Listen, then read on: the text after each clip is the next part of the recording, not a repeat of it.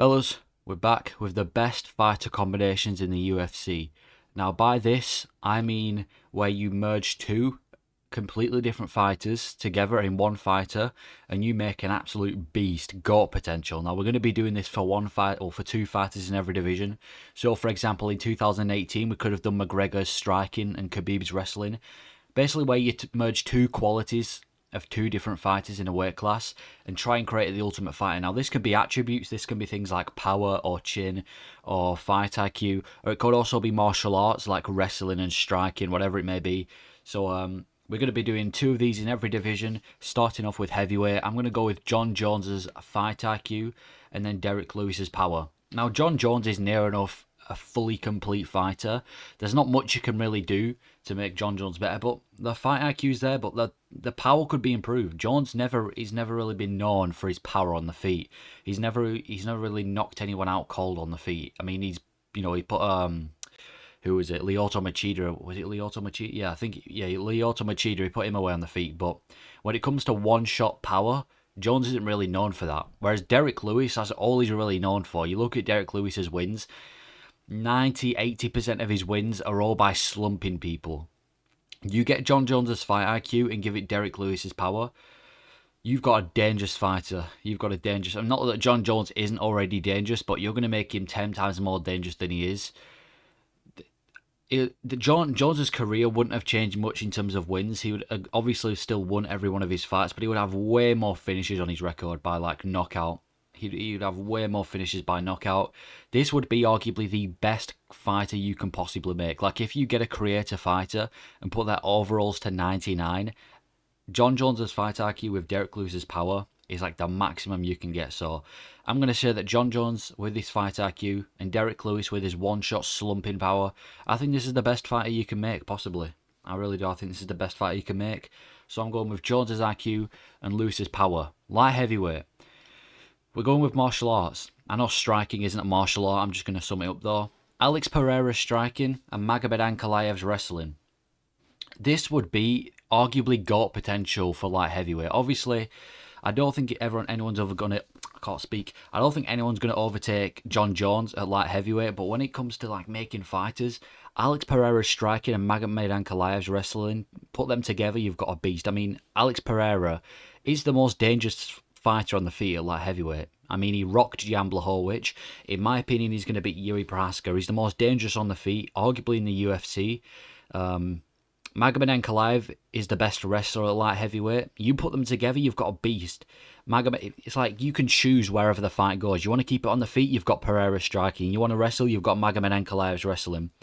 Magomed Ankalaev's a dangerous wrestler. You know what he did to Jan Blachowicz, even what he did to Anthony Smith, and obviously Alex Pereira. Do I need to explain? Former two-time, I think it was a two-weight division glory kickboxing champion. So you put these martial arts together with the skills that both of these guys have, you've got a dangerous fighter on your hands. Like there's nothing you can do. You can't take him down to avoid Pereira's striking because you've got Ankalaev's wrestling.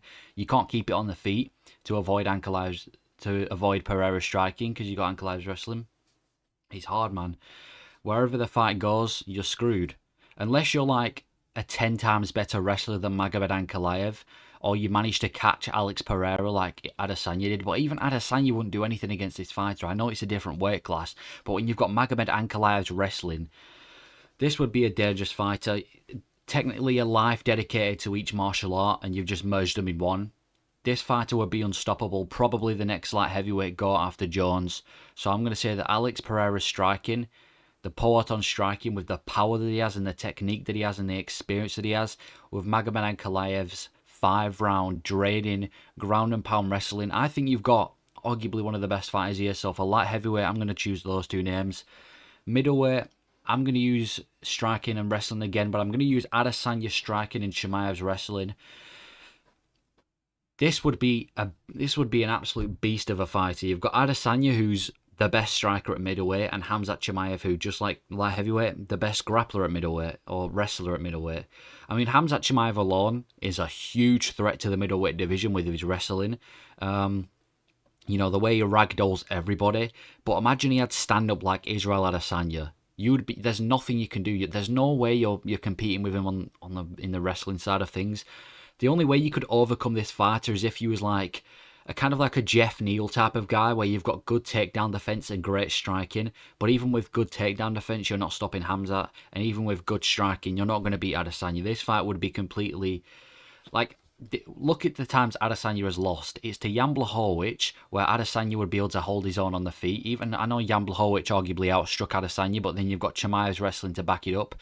And Alex Pereira was literally on the feet the entire time. You put Khamzat Chimaev against Alex Pereira, that's not even competitive. Khamzat takes him down immediately. So you put these two together, you've got the middleweight GOAT. So if Adesanya had Khamzat Chimaev's wrestling, again, it's one of those situations where you can control where the fight goes. You want to keep it on the feet and strike with Adesanya, or use Adesanya's striking, you can do that. You want to take it to the floor using Khamzat Chimaev's wrestling, you can do that. So for middleweight, I'm going to say these two are the best that you can possibly choose. Welterweight, I struggle at first, but I'm going to go with Leon Edwards' striking and Colby Covington's wrestling again. Leon Edwards is a pretty complete fighter. He's got good takedown defense, and obviously, in my opinion, one of the best strikers in the welterweight division. Welterweight's got some good strikers in there. You know, Ian Garry, Jack Della Maddalena, Jeff Neal. There's a lot of good strikers in the welterweight division, but I think Leon Edwards is the best out of all of them. And then you get Colby Covington's wrestling on top of that. You got a beast. The only reason Usman was close to beating Leon Edwards in their rematch in the third fight was because of the wrestling. Usman's game plan was to kind of survive on the feet and take him down. If you've got Covington's wrestling, there's nothing Usman can do.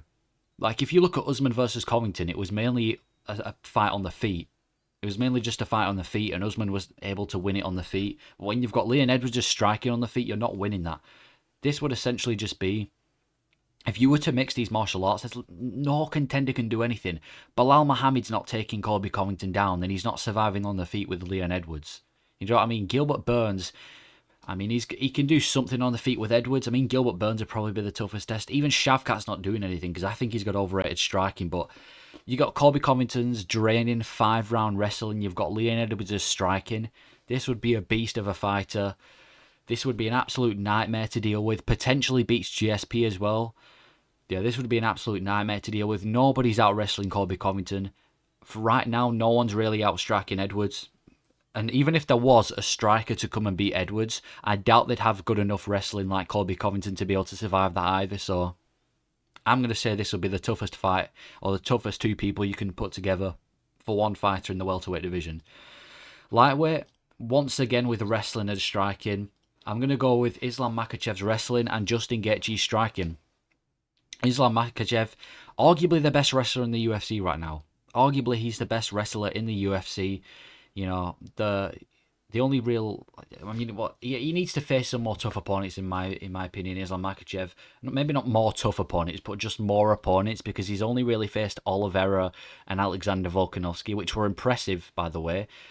The reason I didn't choose Charles Oliveira as the other fighter is because I don't think Islam really needs Oliveira. He's already pretty much a better striker than Oliveira, and he already submitted Oliveira. I think if you give Islam Makhachev Oliveira's BJJ, I don't think he changes that much of a fighter. But if you give Islam Makhachev Justin Gaethje striking, he would be a beast on the feet. He'd be an absolute beast on the feet. Justin Gaethje has the most power in his punches. I think when it comes down to pure power, like hard hitting, I'd probably give it to Chandler.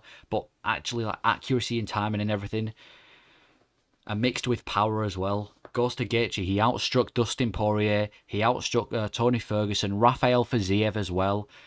Justin Gaethje is by far the best striker in the division. He doesn't really use his wrestling much, but that's because Islam Makhachev's got the wrestling to back it up in this scenario. So there's no lightweight that can do this. Even Khabib would be screwed, because Khabib has to deal with Islam Makhachev's wrestling, and then it would just come down to cancelling each other out, where it's just striking. So then it would be Khabib striking versus Gaethje's striking, and Gaethje would win.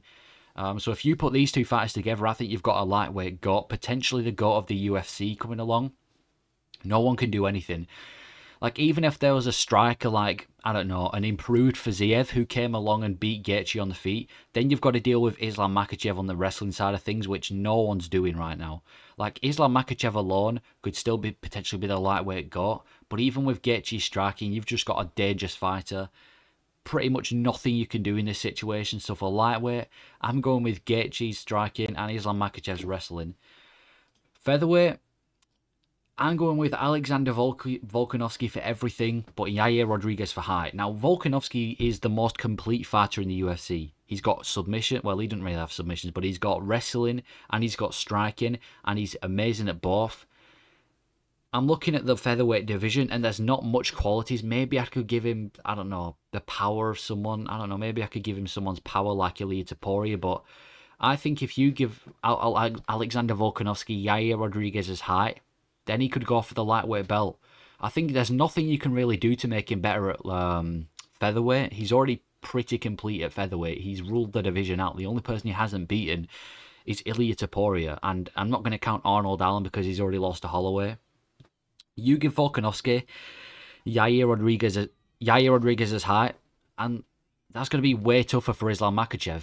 The only fight that Volkanovski has recently lost is Islam Makhachev, and that's mainly due to how short he is at lightweight. You give him Yair Rodriguez's height, fair height, evenly matched. It would be an easier fight for Volkanovski, and I believe he would have a much higher chance of coming away with a win.